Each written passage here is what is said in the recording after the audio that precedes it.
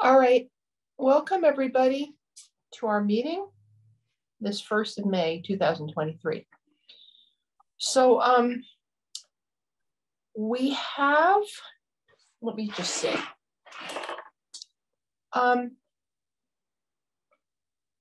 we have Melissa Fowler here, who is essentially a new member of the partnership, and we have Spencer Bates here, who is sort of tuning in with us and potentially applying. I wonder if I could just have you each take a minute to introduce yourselves and remember to unmute. Melissa, why don't we start with you? And then we'll continue from there. And once that happens, we'll introduce ourselves too. Okay. Well, hi everyone. So I am on the planning board. I'm a member on the planning board. I've also been in construction for about 35 years. Everything from residential to themed to commercial to industrial. I've kind of been all over, mostly in project managing, project management side of things. You wouldn't hire me to actually do anything for you. That would not be a good idea if it's not done with a computer.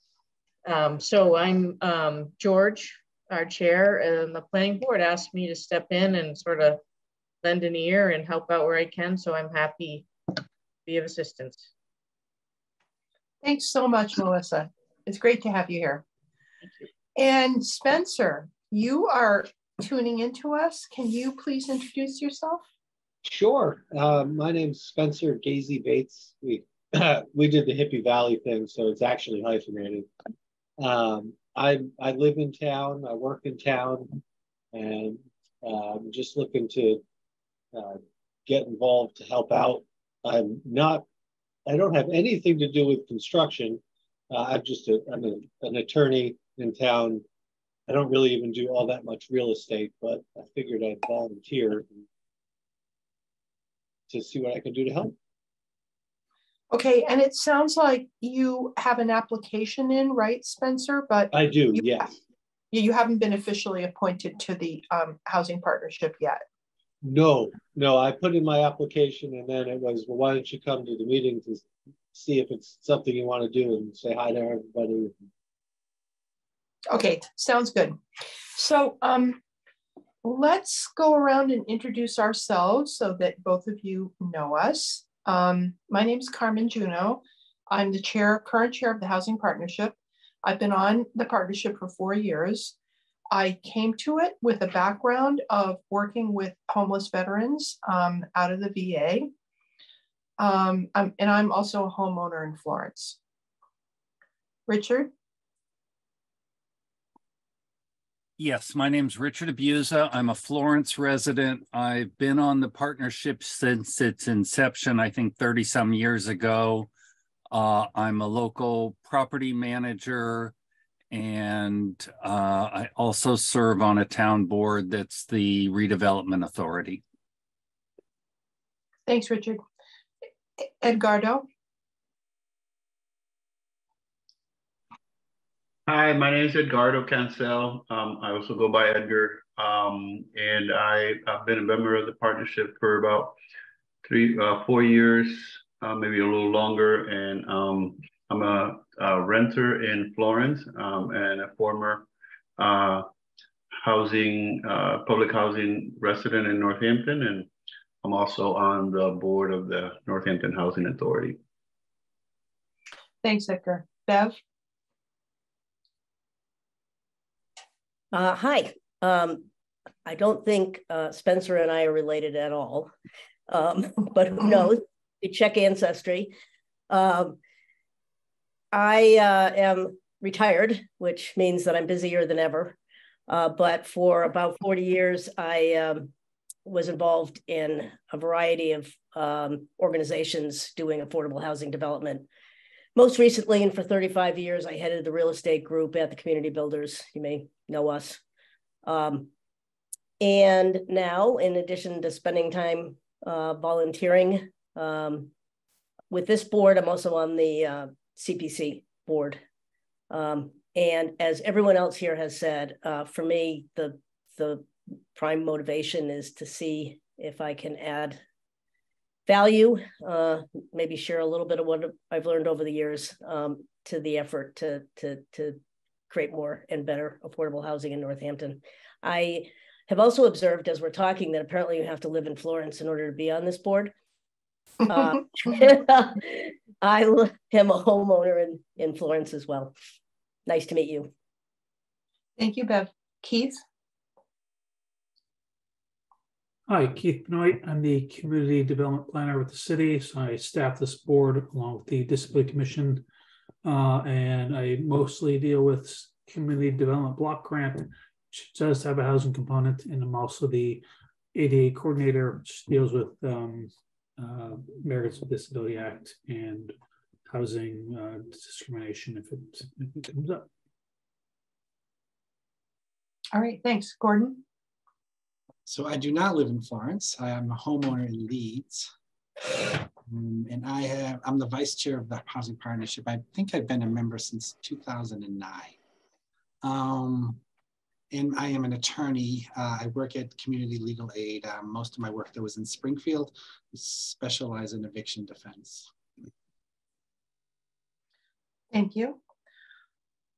Gwen, I left you till the end and you have a couple minutes here. Go ahead. Okay, great. Hi, my name is Gwen. And I've actually, this is my first meeting back tonight. I initially was planning on resigning. I have a lot going on. And so, but then last month I watched the meeting and I really missed it. So, so I came back. So I've been here about a year, I think. And I've been a single mom for 35 years. I've also worked in construction as a tile contractor and got injured and burnt out. And then I ended up in Northampton. After that accident, I ended up in the city of Northampton in public housing. And so I kind of come from that angle. And I'm a full-time student right now, and my studies are focused on environmental justice, international and ethnic studies, indigenous studies, Native American indigenous studies, and policy.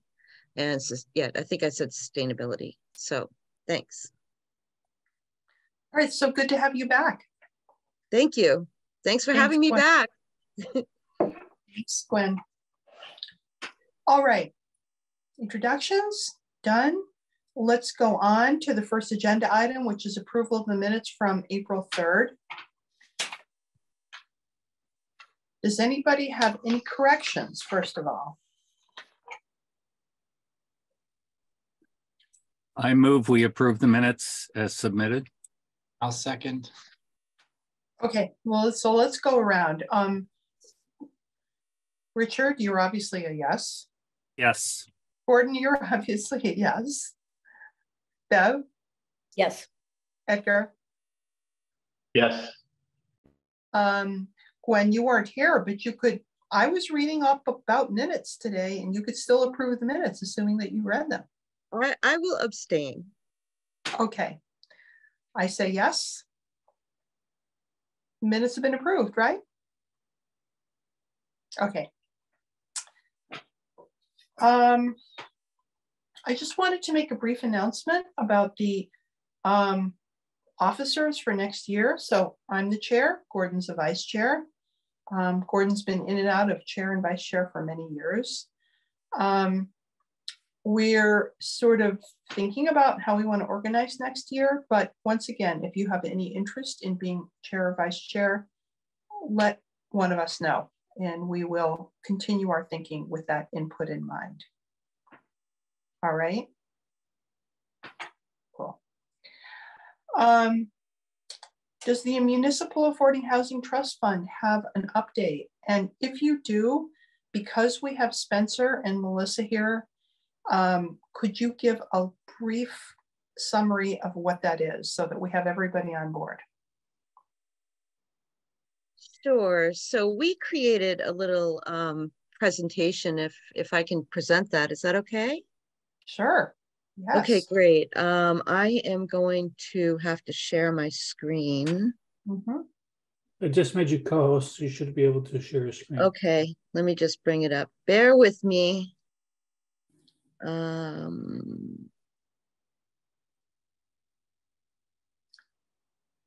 Oh, geez, I got to exit the full screen first to get back.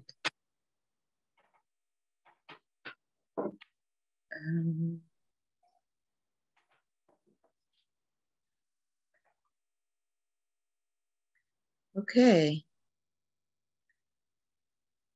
So actually, okay, so the update is here. We've been talking for quite a little while now about reviving the Northampton Affordable Housing Trust Fund.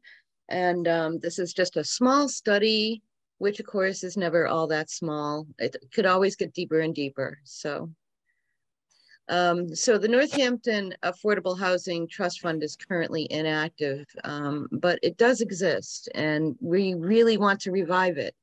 We think that it could bring more economic stability to the community and for social equity and for a community where people live where they work. And also to keep the commitment to affordable housing as a priority. So the history of the Affordable Housing Trust right now is kind of a little bit shrouded in a little bit mysterious, but we did find some stuff. And then I had an update today at the end of the day, so I can fill you in on that. But so it appears to have been started in Northampton in 2002, and it funded one project only for affordable housing vouchers for people who were moving in during the shift from Hampton Gardens, I think, to Hathaway Farms. That's what we've gathered. And another little bit of feedback on that we did get from Peg Keller is that really the trust fund was created while people made transition to who were low income, and they were going from Hathaway Farms was shifting from low income to affordable or something like that. So they created this fund for that. So we believe that the AHTF is an essential resource, actually, and we can discuss this. So I will just review really quickly. There's some bullet points here. So what is it? Why is it important? The timeline and that and the other thing. So the Affordable Housing Trust Fund is a fund established by a local government for the production of and preservation of affordable housing. It increases supply of affordable housing in a community, particularly for low and moderate income households. It can create new affordable housing or rehabilitate existing housing, and it promotes economic development, economic stability, and social equity.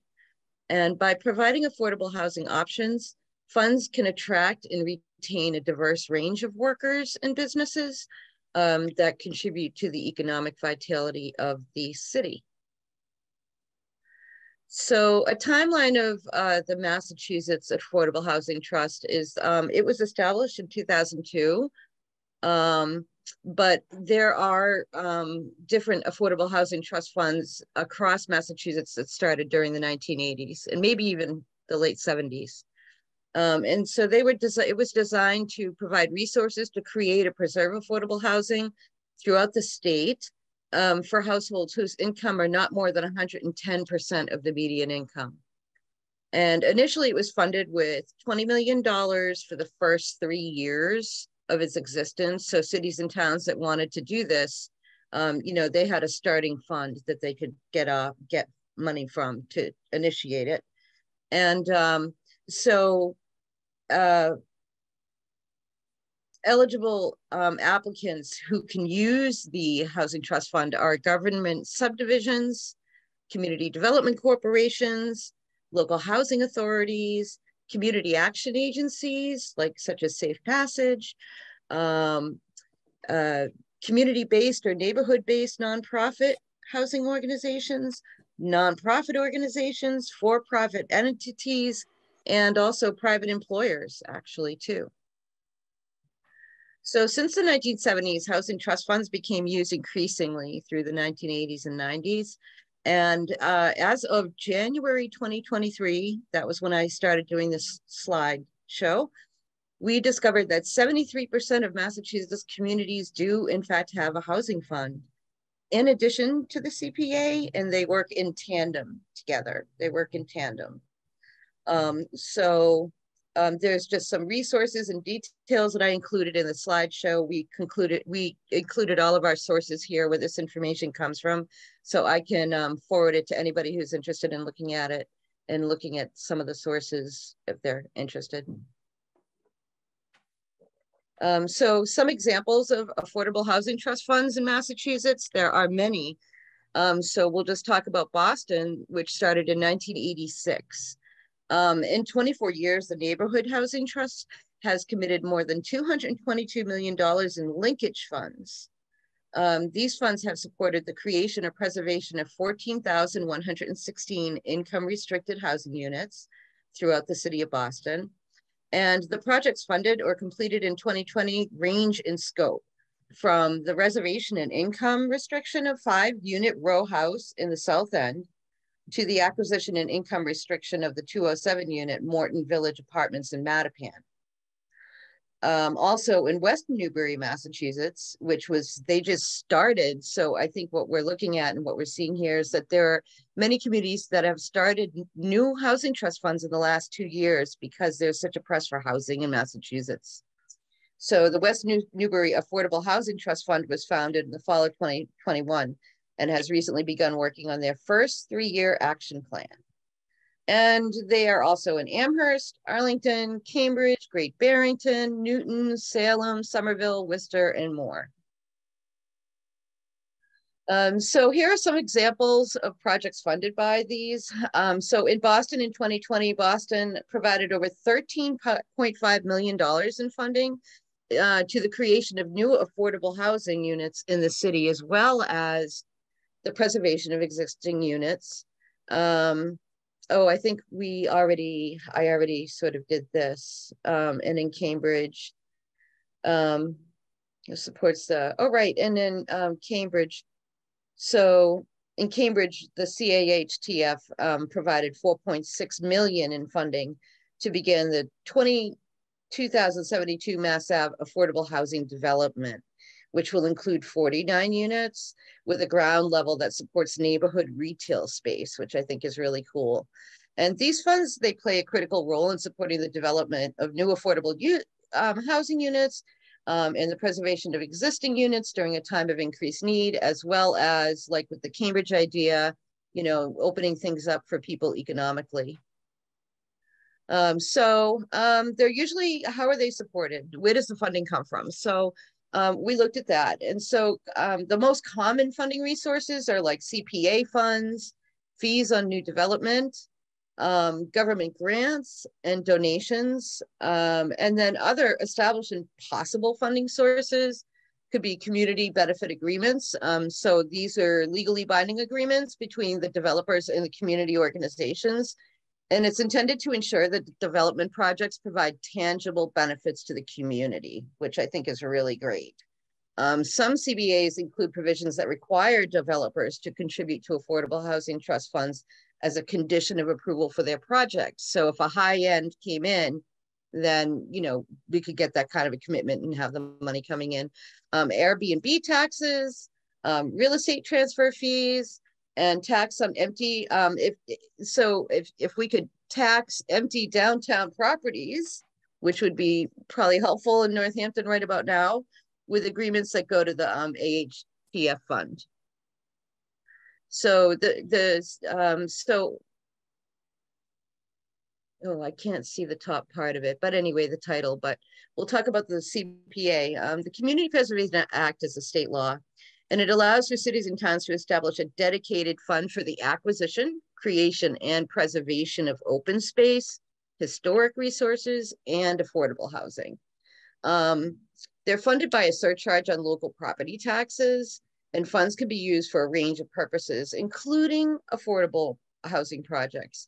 However, the CPA requires that a portion of the funds be allocated to open space and historic preservation projects. The Affordable Housing Trust Fund is typically established by the local government to fund the development and preservation of affordable housing within a specific geographic area specifically. So the funds are usually derived from a combination of sources, public and private. Funds are usually exclusively to create and preserve access to affordable housing. And both the HTF and CBA can be used to support affordable housing, but are not redundant. They're not redundant. That was one thing that Peg had said, was that most people were saying it is redundant, but it's not redundant. And so what's the greatest challenge? We have talked about this before. One of the greatest challenges is funding, always funding. Securing the funding for affordable housing, publicly or privately, can be difficult. Building costs are higher right now than ever, so that can be challenging.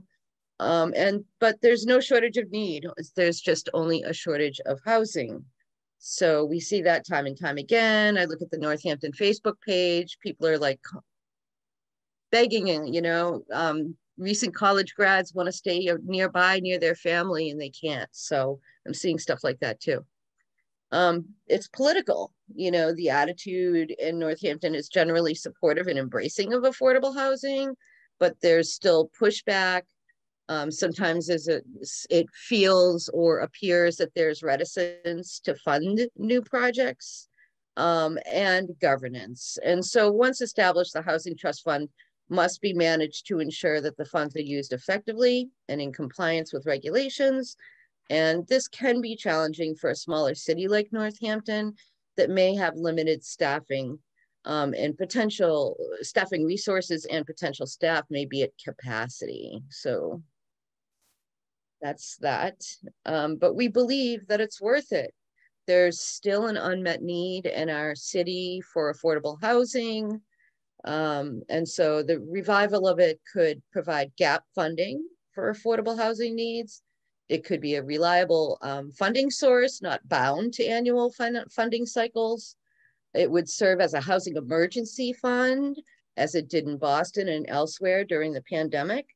And it would fund projects at all different scales, from new housing to a wheelchair ramp to something, small, like a lawn cleanup or something like that. So from the Amherst AHTF, the Trust's mission as an instrument of town government is to promote the town's affordable housing priorities as determined through the most recent town housing plan, particularly to create safe, decent, and affordable housing to our most vulnerable populations. And we believe this is a great mission to promote affordable housing, and it is a priority. So, we have here next steps, identify the need, done, develop a plan for reactivating it, draft some bylaws and governing documents, identify the funding, outline the roles and responsibilities. Maybe we could have a subcommittee for that.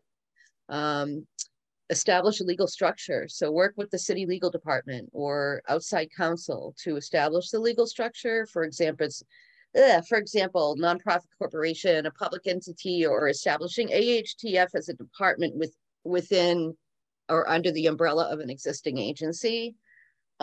Secure funding from private developers, grants, state or federal agencies, or allocating public funds from the city budget. Appoint a board of trustees. Elected officials or community members with expertise in affordable housing development, finance, or policy would be good people to be on the board of trustees. Hire staff, depending on the scale of the fund. It may involve hiring an executive director or program manager, as well as support staff as needed. Implement policies and procedures. So processes for allocating funds, reviewing and approving applications for affordable housing projects, and staying in compliance with all applicable regulations and requirements. And so we actually added some additional resources if anybody's interested through you know, different points. There's a link to Mass Housing Affordable Housing Trust information. There's also the Boston Neighborhood Trust 2020 report, which anyone can take a look at. There's also the mass.gov site, which tells about the Affordable Housing Trust. And there's the Mass Housing 2018 guidebook, and then a housing toolbox, and a housing trust fund link here, a housing trust fund project. So that is it. Thank you so much for your patience and interest. And thank you to my subcommittee members. We had a great time working on this project together. Thank you. Gwen, thank you so much for that presentation. That is really great to have those visuals while somebody's explaining this. And Edgar, and I know Hannah's going to try to tune in at 6:15. She wasn't able to make it on time tonight. Thank you so much. So I want to entertain questions and comments from people. Richard. Yes, if the partnership wants to go into it, it is not really, the origins of our trust fund are not shrouded in mystery. And in fact, the origins of the trust fund very much parallel the origins of this board and how it came into place. And it's probably an instructive thing for us to be aware of as we contemplate this. And I'd be happy to speak very briefly about it at some point if anybody wants. I was there. There were a lot of people in town who were there. Could you do that right now, Richard? Sure. So essentially, if you go back in time in the 70s, there was a housing crisis. And one of the responses to the crisis was the government helped fund what were later called expiring use properties. They were affordable housing properties that were funded with government funding, and a condition of the funding was they had to remain affordable, I think in most circumstances, for 25 years. And at that point in time, I think we've all learned a lesson. 25 years ago, in 1970 seemed like that'll be forever. The problem will be solved. You know, that's a perfectly good way to do it. And, you know, one of the things that we have struggled with in the entire term of the partnership is making sure that we get the longest term affordability guarantees in all the structures that we create. So there was a lesson there. And what happened is all over the country, there was a massive problem where these expiring use properties, the developers who played by the rules had the opportunity to go market rate. And there was a huge loss of affordable housing. And in Northampton, to our credit, there was several expiring use properties, St. Michael's Church, which now is affordable. There's a whole list of them. And the town proactively, the planning department stepped in and said, we want to try and creatively address this. The state and federal government had funds, but the developers were not under a particular obligation to do anything. They could do whatever they wanted, but you know, there's a bully pulpit, and Mayor Ford at that time was, actually, I think Mayor Ford was city councilor at that time, but the town got together and decided they wanted to preserve all of them. And Hathaway Farms or Hampton, what was it called before Hampton Manor? Hampton Gardens? Hampton Gardens, thank you. Hampton Gardens, yeah. Was a big one. It was a huge chunk of our affordable housing, and we worked with the developer. It was Spear Development, and they had some responsiveness, and they came up with a plan where they could go market rate, but with some guarantees of affordability, and that they would take some of the profit from the sale to fund a trust fund, which is how we got a trust fund. But the other piece that's just as salient is that it was a very contentious issue in town because it balanced property rights of the owners versus the town's desire for affordable housing. And the community came together. They formed what was called a Housing Action Committee, which I was on, which was the precursor to this. And there were city councilors and the mayor and housing for-profit people on it. And they decided they wanted to work together, and they saved this, and they decided that they wanted to continue working on affordable housing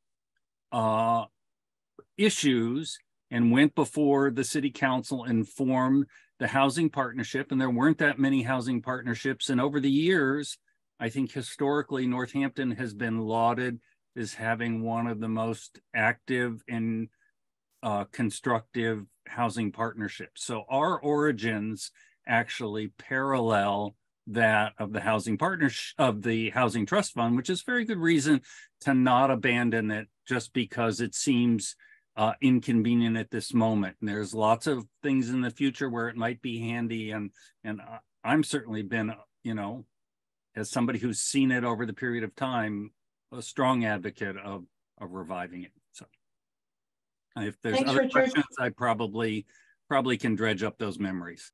Thank you so much for that whole history. You were one email away, so thank you. Other thoughts, questions? And then my question to all of you and the Housing Trust subcommittee is, where do we go from here? And I want to add one other piece of information, especially for Spencer. I know you're watching, and Melissa, I'm sort of assuming you know this, but maybe not, that the Community Preservation Act has money for affordable housing, but they have a twice-a-year cycle. And in a municipal affordable, the Affordable Housing Trust Fund would give our community, as in Amherst and other communities like when delineated, the opportunity to be way more nimble. And we have received sort of pushback from the city, including Wayne Fiden before he retired, the mayor, and in some ways Carolyn Mish too, around, you know, no, we don't need that because we have the CPA. Carolyn Mish added at one point, if the Affordable Housing Trust Fund was really earmarked for workforce housing rather than affordable housing, that would be looked upon more favorably. We've gone on to explore this despite the city's pushback. So that's just an FYI, Spencer, for you, and Melissa, you know, for you as well. But other thoughts, questions, and my question is, where do we go from here?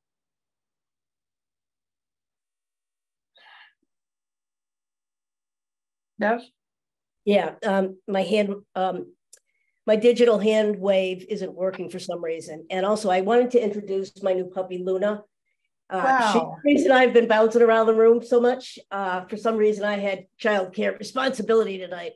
But yeah, when I was so impressed with the presentation, first of all, thanks so much. Yeah. I presume you can get a copy somewhere, but let's make sure we all know. But I was going to say pretty much what you were saying. I felt very discouraged after that brief meeting we had with the mayor and Carolyn. And I don't think that the perception that there is not a need for these funds can't be countered. But I think we have to do more than check the box saying that evidence of need has been demonstrated. And one of the conversations that we had as a group, I don't think it's gone very far, is to set out to try and understand, or at least to, you know, create a scorecard in relative terms for the reasons that more housing isn't produced in Northampton. Is it lack of land? Is it NIMBY? Is it not enough developers interested in working in Northampton? Is it lack of funds or something we haven't even thought of? And I suspect that it's a complex array of all of those. That doesn't mean that money shouldn't be part of the conversation if in fact enough people think we got to break through that wall. I should know this, but I don't recall, Gwen. What is the maximum income that someone who lives in housing supported by affordable housing trust funds? Is it 80% of median? I believe that the AHTF, and it may have changed. I know at least initially it was 110% or less. Yeah. So, you know, to your point, when you talk about workforce housing, that is workforce housing. That's what it is. Yeah. And smart developments, in my opinion, today don't define themselves as serving one group, affordable. Some of the older developments are regulated such that they have to meet deep affordability guidelines. But part of the case, I think, is that this funding is flexible in terms of being able to create mixed income communities. I'm rambling. I'm all in support, obviously, but I do think we have to get past this question of need. Seems everybody in this room is pretty much in agreement, but there are some other people to convince, I suspect.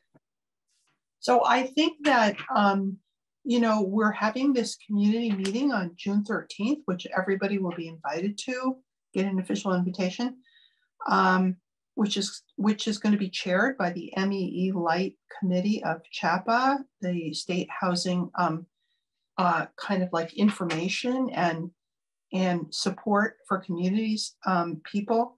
And I think it's going to be really interesting.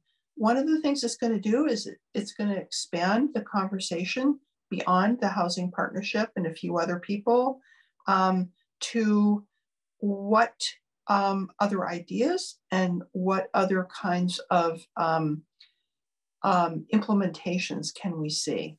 So I just wanted to add that. We don't actually have that on the agenda tonight. We're going to meet with the housing partnership again before that. That's on June 13th.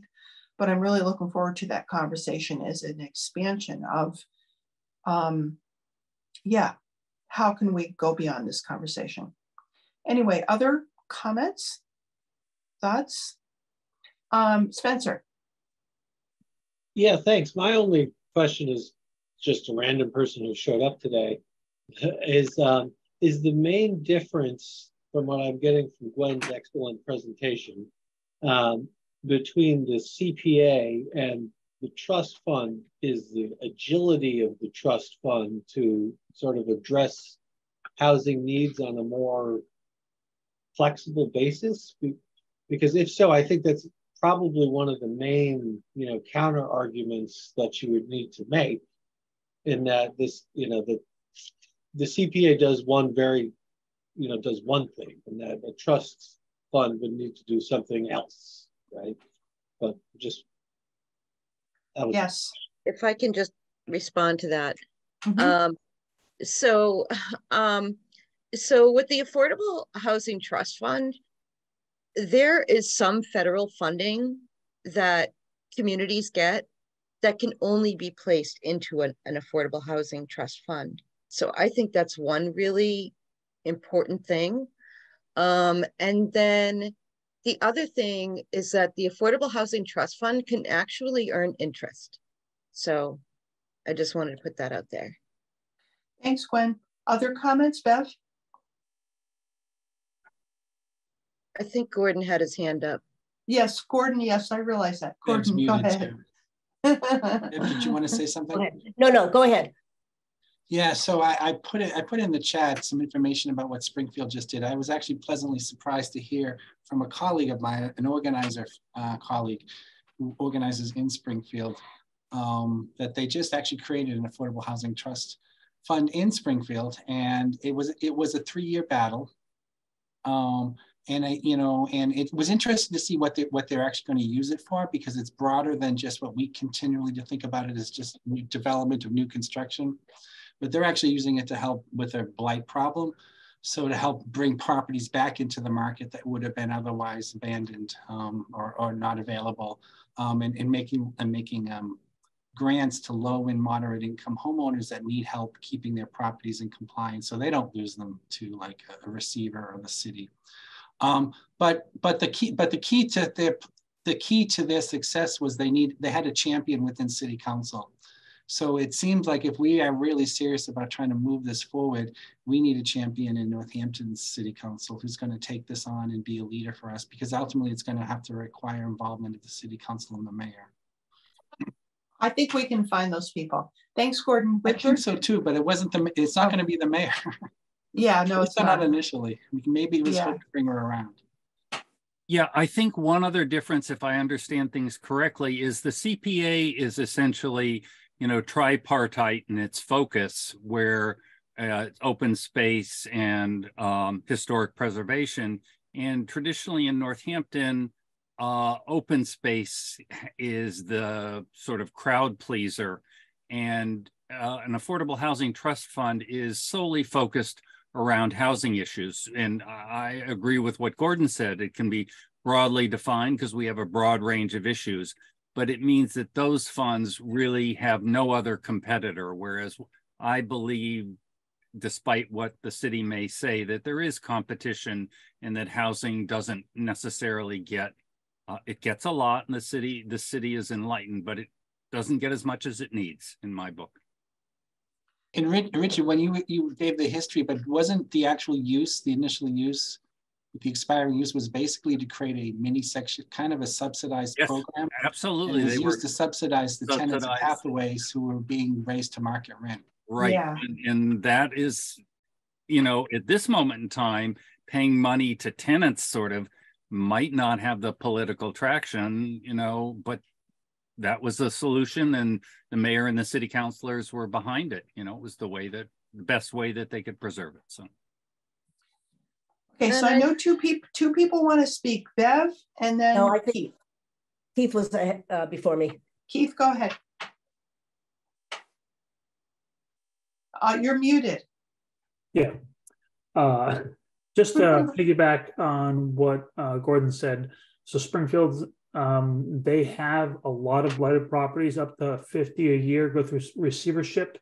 And that is, they've been criticized for whether real or perceived. A lot of those houses end up going from the current owner to the person doing the rehab, who the receiver.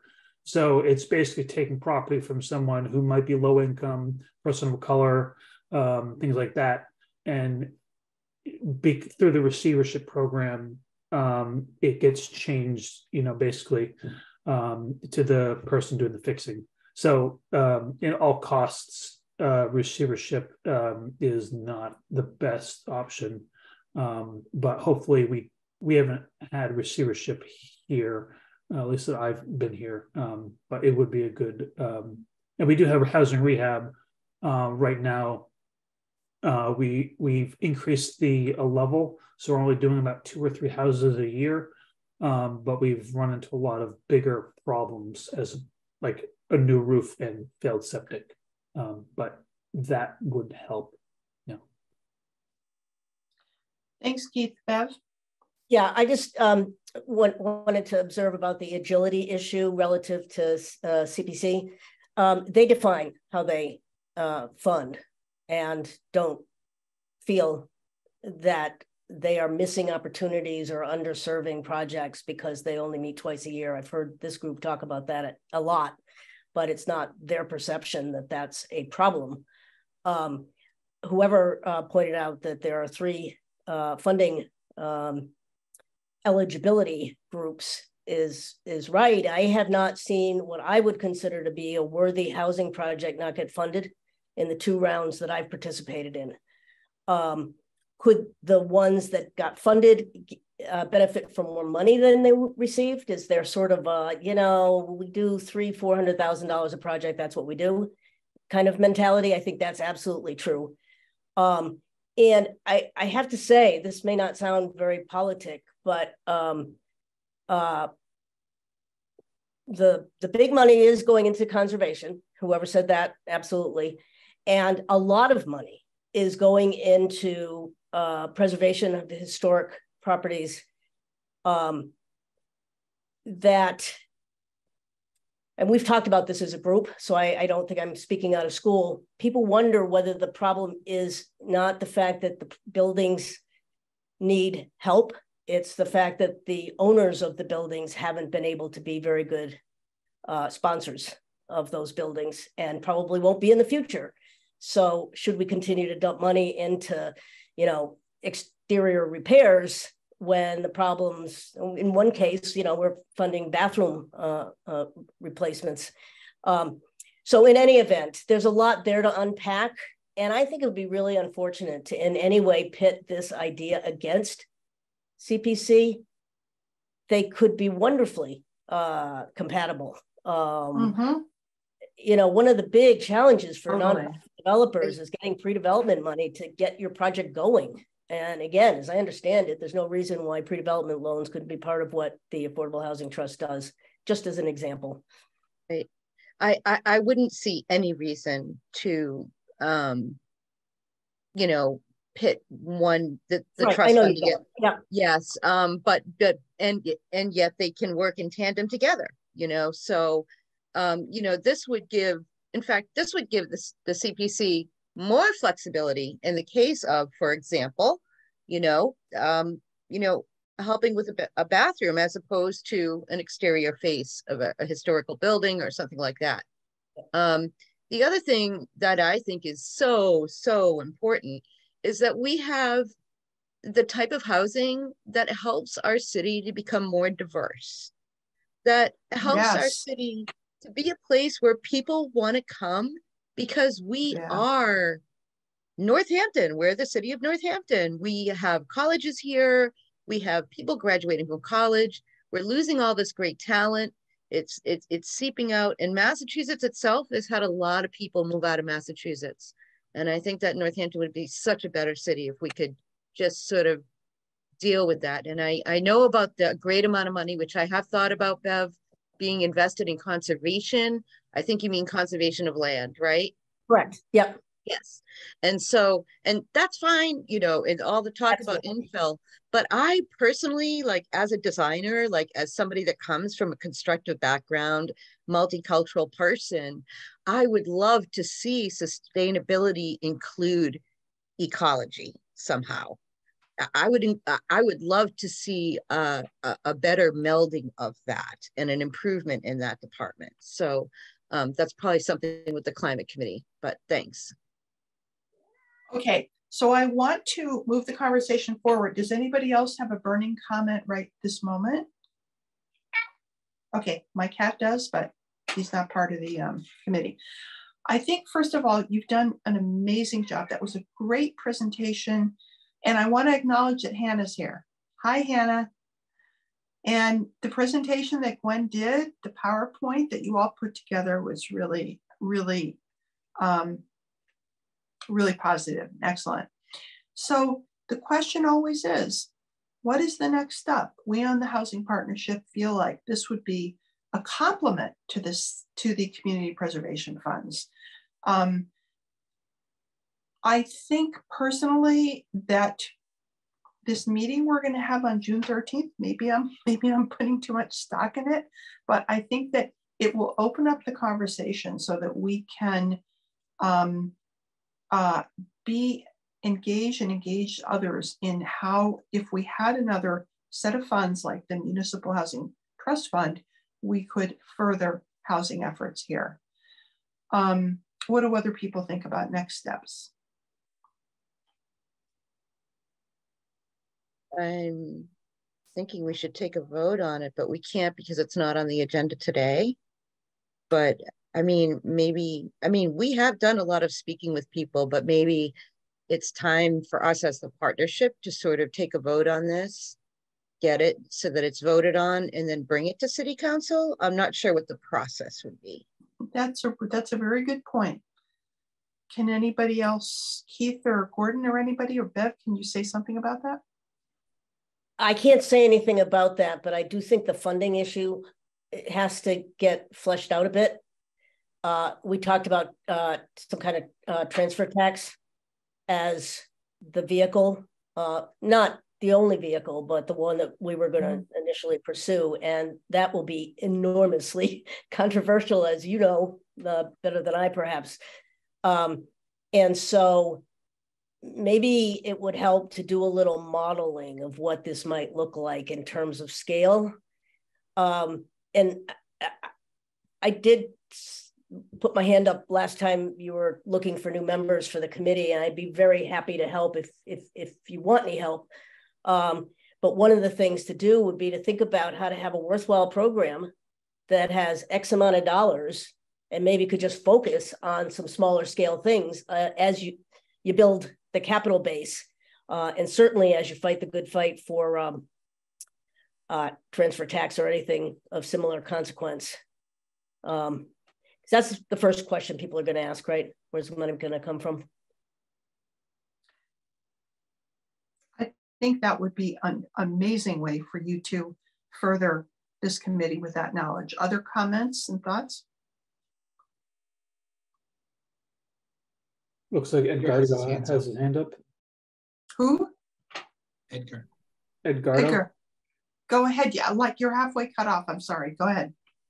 Sorry. No, I was just thinking that maybe we should start looking for our champion in city council.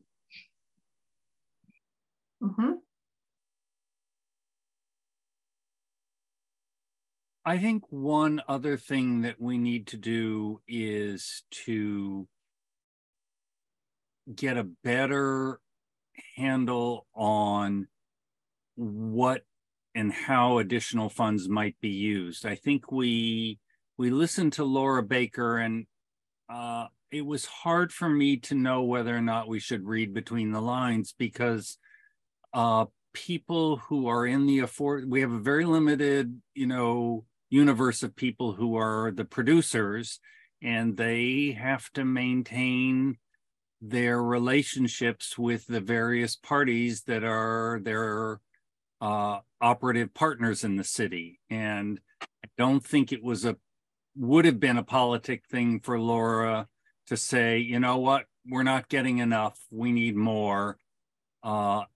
So I don't know how the best way is to document that there really are opportunities that are being missed. But I think until we get some sort of handle on a way to do that, we don't really have a viable way to go to city councilors. And even if we have people who are inclined to us, we need to give them the tools and ammunition so that they can convince their colleagues. So I don't think that a resolution from us is meaningful at this point. I think there's been a lot of positive sentiment on the housing partnership. If we're going to vote on a resolution, it should be perhaps more of a proposal or an outline or some sort of more formed presentation about what this would accomplish for Northampton specifically. And I think that what Bev was just offering was, it seems to me, exactly that, a kind of a modeling of what this could be. And I think that to me, I think that's the appropriate next step before we engage city councilors or take a vote, is to model and to say, this could be. Other comments? Hannah? Keith, did you have your hand up? No. Gwen? Oh, I thought Hannah had Hannah, go ahead. Thank you. Oh, yeah. I mean, I think that that was a floating question for me, was that I think that we're kind of moving from the abstract phase to like how do we do this? And I think some of those questions were answered. And Bev, it would be so good to have you and your experience. So, I mean, my understanding is it seems like the next step for the subcommittee is to, maybe consult a lot of the documentation that already exists for other affordable housing trust funds across Mass. There's a really good guidebook that I also included at the end of the Google slide presentation that's like a guidebook for how to establish housing trust funds. So it seems like what people are looking for before we go to the city council is just like something really hard to argue with, like that it's out of the zone of dreams, and like, here are some of the projects that we might be looking to fund. Here are some of the things. So is that correct? Yeah, something very concrete, right? Cool. Richard? Yeah, one more thing that I think we should remember and keep, that's an enormous asset. We are not creating an affordable housing trust fund. We already have one. It's documented. It's there. The city should be ashamed of itself for having a dedicated need institution and letting it go moribund. So we don't need to play that card now, but it's not like, I don't even, we need to get that document and see what the structure is. But, it may be that the first step is to say, you've got this board, you haven't filled the posts. The first step is to fill the posts and let them make a presentation to city council. But the board exists, and that's a huge thing in our favor. Other thoughts? Bev? Yeah, Carmen, you keep saying this, but I think that's fortuitous that the meeting's happening on the 13th. And I wonder if we should be clear that some of us are going to want to talk about this at that meeting, and that's a good venue in which to start to air some of these other topics. And I predict that there will be a lot of perhaps subtle but support from the CHAPA folks to explore this. So I don't know who's planning to go, but I just, to the extent that all of us are in general agreement, we want to start to sort this. Let's say it. One thing I was thinking about, thank you, Bev, also was, looking at how affordable housing trust funds work. They are usually working in tandem with community development corporations. They have that flexibility, so there was that. And then I forget the other thing I was going to say, but so I think that, Bev, I think if you could meet with the Affordable Housing Trust Fund subcommittee this coming month, right? Edgar and Hannah and Gwen, when you meet, and start to hammer out some concrete vision. I think that would be really helpful.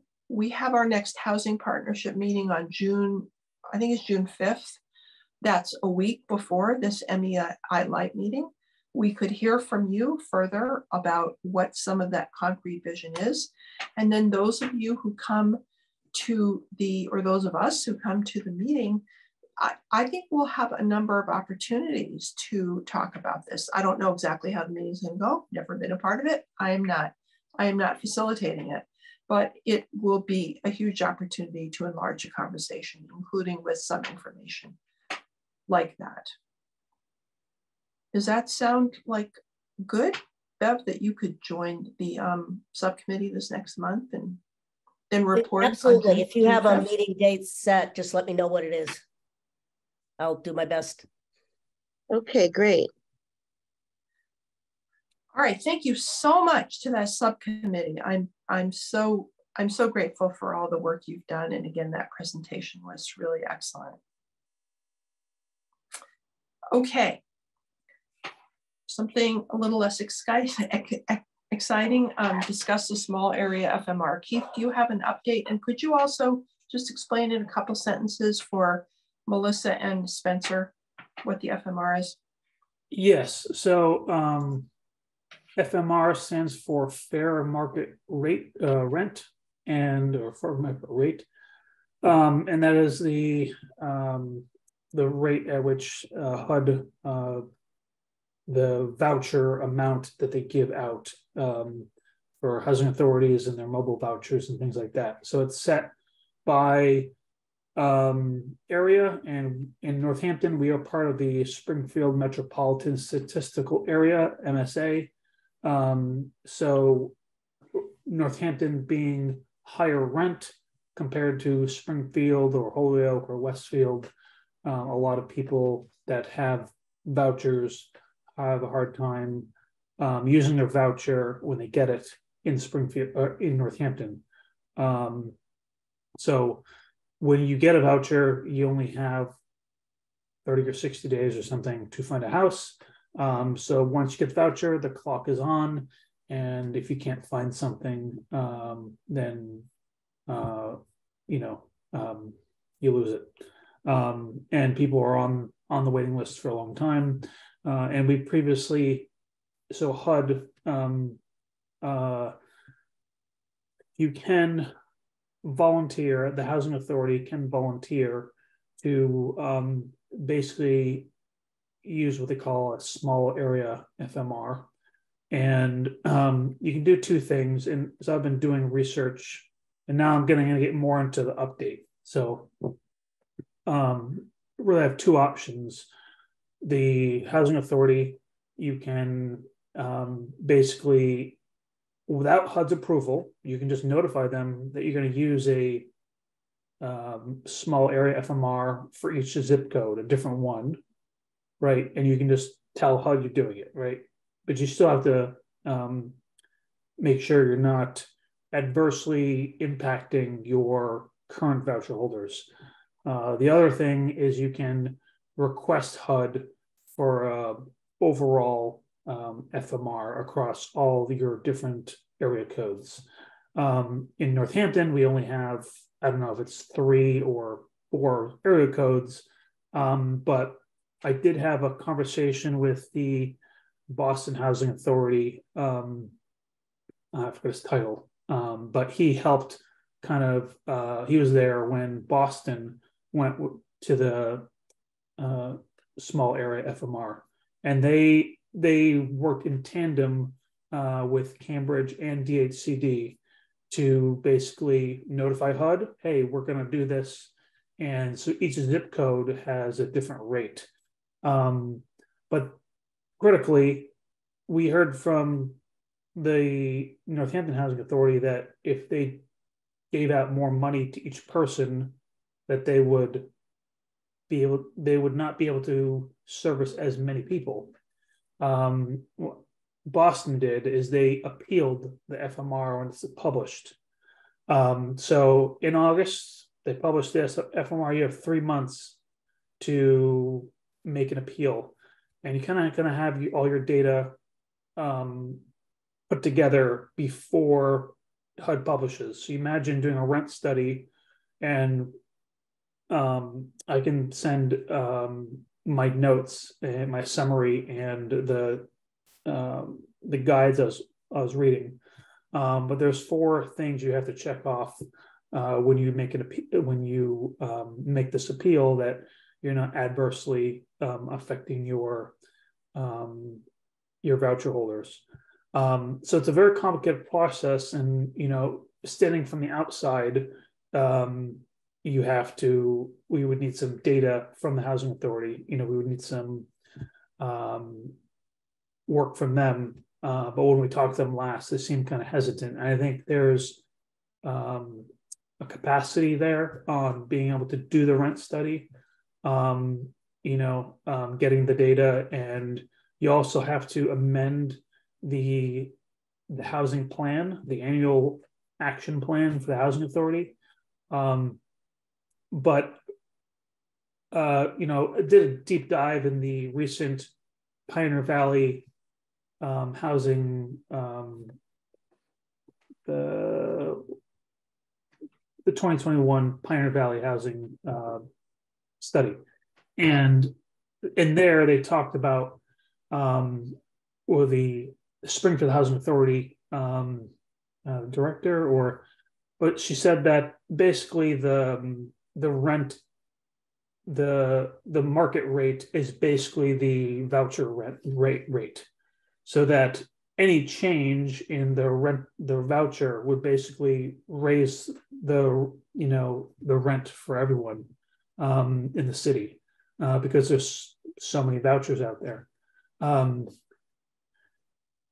And to make an appeal, we have to have Springfield on board because one of the, there's a lot of detail in here. I mean, I'm trying to explain the complexity of what it is, but to make an appeal, the appeal has to be represented by 50% of all the vouchers in the jurisdiction. So I believe that would be the Springfield MSA.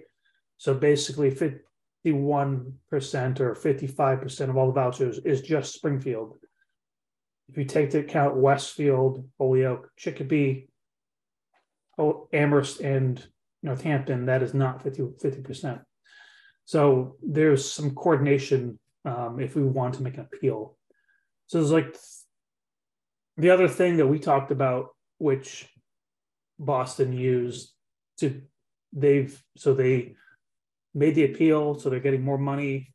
And the other thing they do is they basically work with public services agencies, the food shop, survival center, the shelters, things like that. And they basically give them each vouchers. So if you go in for, to get food for the week or something like that, they have the ability to work with you on getting vouchers.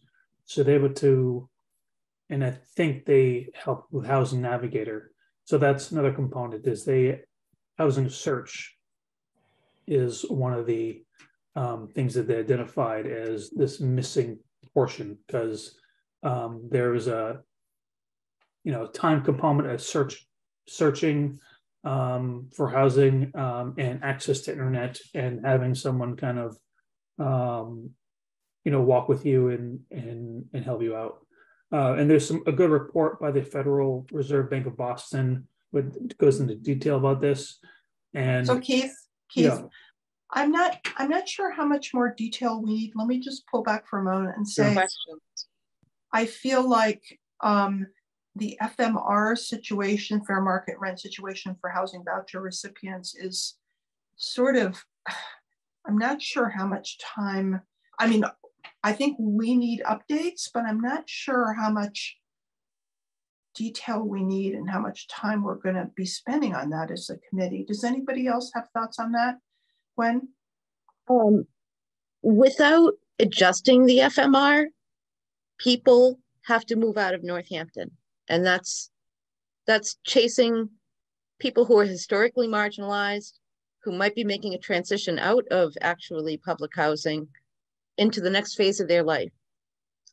And so without doing that, and because, we can see the evidence of rents that have been risen, the cost of rent has skyrocketed, even out in Western Massachusetts. If the need is not presented to DHCD, how will DHCD ask for more funding from the government for these things? And so it's like, if the need is not presented, then it becomes like this sort of hidden problem. And so that's why I think, like, even though I know it's going to be extra work for people or something like that, I think it's something that needs to be done. I agree with you, but I think that, Keith, because you're sort of more integrally involved with this, I think the more useful information to report to the housing partnership would be what are next steps that we could do, right? So I agree with that. And what are next steps to kind of conserve and have us be able to act in a way that would be useful. So speaking about that, are there next steps now, or can we hear from you when there are, or put it on the agenda for next month? No, I think it's a valid assessment. There's just a lot of coordination and cajoling. I did talk to some people to try to make some more coordination. But yeah, I think it can be as needed, and at some point I can make a presentation. You guys can make a formal kind of letter of support or something. Yeah. But we did have a conversation with Housing Authority before, so it's not, you know, they know that, you know, it's concerned, and it's in the fair housing assessment, so it's not. Yeah. So I think that, first of all, I really appreciate you continuing to pursue this, of course. I think at some point having sort of a little bit of a power presentation like you did, Gwen, tonight, and the housing subcommittee did, would be helpful to have a visual. And then, but especially with when there's an action we can take, you know, what can it be? Can we mobilize around that? You know, can we unify around that? Good, everybody? Gordon? Yeah, just a question that kind of will lead to the comment I have as well. The question I have, Keith, is that you mentioned that the housing authorities can unilaterally just adopt a per zip code approach. And it just seems, from the point of view of the voucher holder, how that would work, because it's based upon where you're gonna, isn't it based upon where you actually find the landlord? So you, for example, we could say that, you know, we're gonna use a higher payment standard for downtown Northampton, and then use a small, you know, less one for Florence. But then it's like, well, I'm searching in both communities, and it's depending on where I lease up or I get a landlord willing to rent to me, it might be completely unintelligible from the point of view of the tenant, and it might, you know, expand out into other communities. You get a voucher from Northampton Housing Authority, you don't have to stay in Northampton. You can go to Springfield and go to Holyoke. So that leads to the comment, which just seems like what you said is a regional approach might be in the best interest of everybody, because people do have the flexibility to be able to go anywhere. And this isn't just a Northampton problem. I can tell you that I see it all the time in my work down in Hampden County. People are losing vouchers from Wayfinders, Springfield Housing Authority, Holyoke Housing Authority, because they can't even find affordable units that fall within the fair market rent or under the fair market rent, and even in those communities. So, and I get that the downside is that, you know, the net effect of raising the fair market rent is that it means that the housing authority will be paying more out to landlords on behalf of tenants, and that's the cost, the zero-sum game that gets played with some of this. And we all understand the need for this, and so then next steps would be good when there are specific ones. So let's finish with this discussion. Did anybody else want to say anything? Can I just respond to Gordon? Yeah. Gordon, thank you. The question about where the voucher is based off, I don't know if you apply Northampton. If I need to get back to you on that, but critically, all the housing authorities in our jurisdiction, Springfield, Amherst, everything else, they're all almost pushing 110% of area median. Yeah. Even Springfield is at 108%. So they're already trying to, you know, up there, but yeah. Okay, thank you. So if I can just say one more thing, just in response to what Gordon just said is, you know, what happens is you wait a long, long time for a voucher, and then you finally get the voucher, and you look and you put so much work into it, and you can't find any place. Mm-hmm. And then you add the discrimination part to it.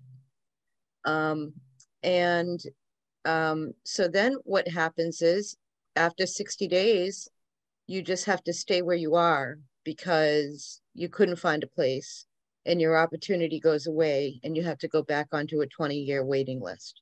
And so what that ultimately means is it's good. So either way, you're not housing people. So I think it's important to work on that. Thank you, Gwen.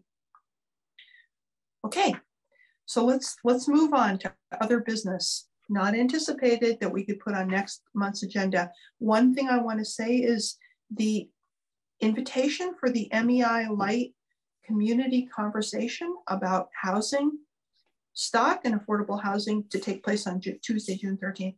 Keith, you're going to be sending out official invitations within the next week or so, right? Week or 10 days or something like that? Should be Friday or Monday, yes. Okay, and everybody on the housing partnership will get one of those, as well as our whole stakeholders list.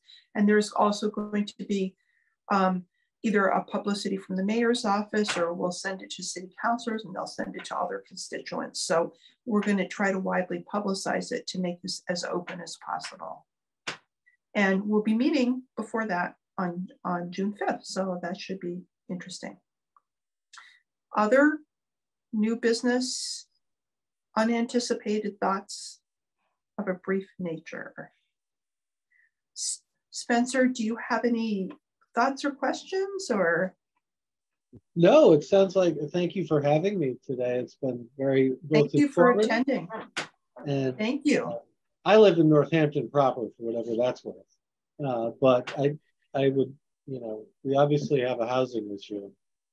So happy to help out any way that I can. And I was about to chat this is totally off topic, but if you ever need anything, my specialty in law school many years ago was federal Indian law, which you can imagine has absolutely zero use in the estate and tax planning business that I do. But well, that is great to know. If you ever need any help, you could just... I've got a big fat book about Indian federal policy right now on my bookshelf. So that's great. If you ever need anything, just let me know. Okay, thank you. Okay, thank you very much. Municipal Housing Affording Trust Subcommittee has a next step there. Are we good? Can we agree that we're going to end the meeting? Motion to adjourn. Motion to adjourn. Second. Bye, everybody. Thank you so much. Bye-bye.